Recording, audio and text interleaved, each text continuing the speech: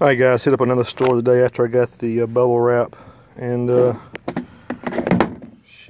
ran across this Nikon Pro Staff 4-12x40.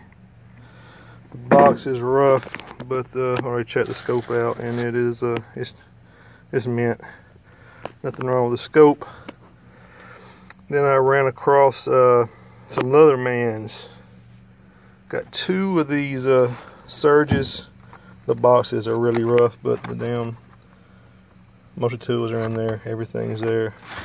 They're pristine. There's a barcode on that. I mean, you see, this joker's been there since what, 08. And one Wave. These are what, regular 90, and these are 80, I think. Yeah, that's what it is. Yeah.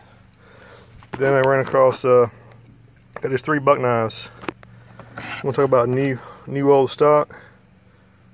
2006. These fuckers have been in the back for over a decade, but they were all $35 to start with. There's one fixed and 2 folders.